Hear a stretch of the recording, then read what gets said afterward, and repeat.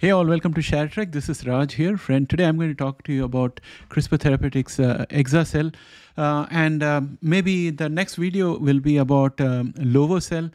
And in both cases, I'm going to take a deeper dive into the exact edits that are taking place, the exact mechanism by which Exa-Cel and Lovo-Cel are trying to address sickle cell disease and TDT, so that we can understand which one of them is superior and what are the strengths and weaknesses of each of these therapies.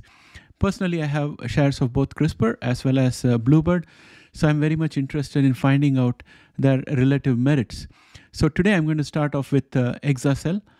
So let's get started.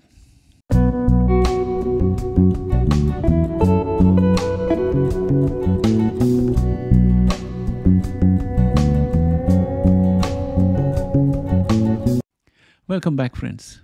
Let us start by first understanding a bit of background information about sickle cell disease and TDT so that we can appreciate the strategy adopted by CRISPR Therapeutics in Exa-Cel to treat these conditions.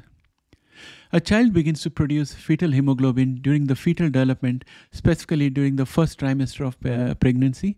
Fetal hemoglobin is the predominant type of hemoglobin produced by the developing fetus and is responsible for carrying oxygen in the fetal bloodstream. HbF, or fetal hemoglobin, is well suited for its role because it has a higher affinity for oxygen than adult hemoglobin, which is HbA, allowing it to efficiently transport oxygen from mother's bloodstream to the developing fetus. So it's well suited and the body allows this to happen. After birth, in the weeks and months that follow, the production of fetal hemoglobin gradually decreases and the production of adult hemoglobin, that is HbA, begins to increase. This transition is a normal part of development and is influenced by various genetic and epigenetic factors. In most individuals, by the age of 6 months to 1 year, the production of fetal hemoglobin decreases significantly and the production of adult hemoglobin, or HbA, becomes the predominant form of hemoglobin in the bloodstream. However, some individuals continue to produce small amounts of HbF throughout their adult lives, and this is an entirely normal phenomenon. Exa-Cel is cutting-edge therapy that aims to help people with certain blood disorders like sickle cell disease and beta thalassemia. These conditions have problems with the oxygen-carrying protein in red blood cells, or HbA, which can lead to both health issues.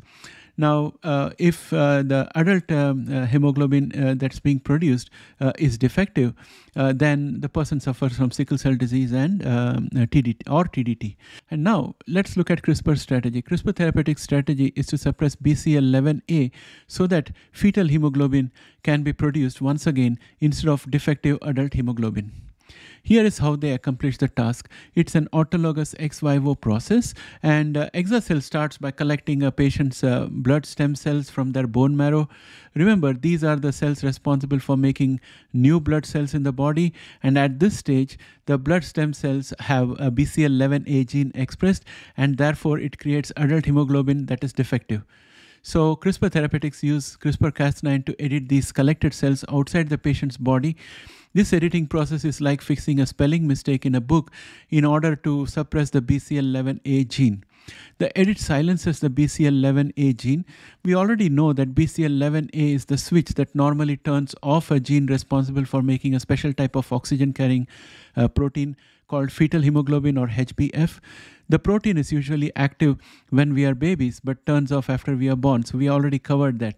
So now that the edit has silenced BCL11A, if these cells are put back into the body and they engraft, then all the blood cells produced there will be fetal hemoglobin, will have fetal hemoglobin.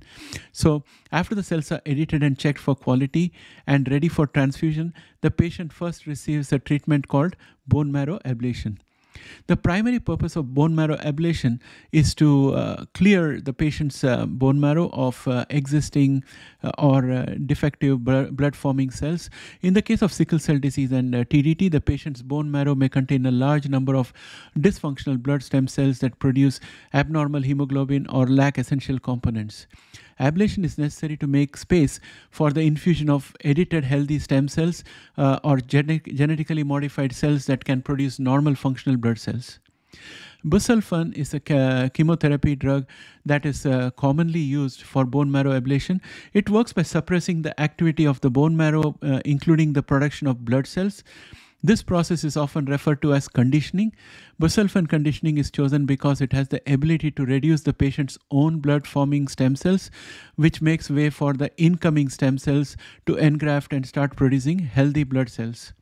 In my opinion, this is the biggest drawback for Exa-Cel, as the chemotherapy is used for this process, and we saw proof of that in CLIMB 121 clinical trial data, despite it being a resounding success. In the CLIMB 121 clinical trials, Victoria Gray, a mother of 4, was the first patient to receive Exa-Cel. Recently, on March 11, 2023, she gave an interview where she said that nearly 4 years later, after the procedure, she's no longer in pain and has not been admitted to hospital that she used to have to go every few months. She's now holding on a full-time job and also able to take care of her children and is leading a normal life. So this is resounding success in my books, and FDA also believes so. But not all 31 candidates of the phase 2/3 CLIMB 121 trial had a happy ever after, in the sense that though their SCD was taken care of, a third of the cohorts in the study had severe adverse events related to their conditioning regimen, which was busulfan. However, from the FDA perspective, the therapy has proven to be a resounding success, and if a more benign replacement for busulfan was found, the patient experience would be even better. And I think from a practical perspective, if patients were screened and informed of this aspect of the treatment and obtained, and if they give informed consent before treatment, then that would not be a big issue as it may seem right now, because the patient would have chosen and they would be mentally prepared to undergo whatever difficulties busulfan may cause. After the bone marrow is cleared to receive the edited stem cells, the edited stem cells, which now have BCL11A switch turn off, are put back into the patient's body, and these cells are like the body's natural factories that make more blood cells. With the BCL11A switch turned off, these edited cells start producing more fetal hemoglobin, or HbF. This is a good thing because higher levels of HbF can help counteract the problems caused by the genetic mutations in sickle cell disease and TDT. So in simple terms, Exa-Cel is a therapy that uses genetic editing to make the patient's own blood stem cells produce more of a special protein, which is fetal hemoglobin, which can help reduce the symptoms and problems caused by certain blood disorders like SCD and TDT. It's like fixing a switch in the body's blood cell factory to make healthier blood cells. This is an autologous process and needs the overheads of setting up collection centers, and there may be a built-in delay between request for the therapy and the provision of the edited cells. However, once the procedure is done, the patient has a lifetime of cure, with the exception that a third of the patients might have a little bit of problem because of busulfan, but their blood condition will be definitely cured. I think that seems to be the sufficient depth to which I can go in with respect to Exa-Cel. And I think that should suffice us as investors. So we now have an idea how Exa-Cel is able to handle both SCD and TDT. I'll next be providing similar deeper dive into lower cells so that you can understand which of these two therapies is superior. You can compare and contrast. You can look at the advantages and disadvantages. You can look at it from the point of view of marketing, distribution, from the point of view of the patient. And that will give you an idea of the pricing power of each of these therapies. So that's what I'm aiming for. And as I said, personally, I have CRISPR shares as well as Bluebird shares. So I'm interested in looking at both of them. That said, thanks for watching this video till the end. Bye for now.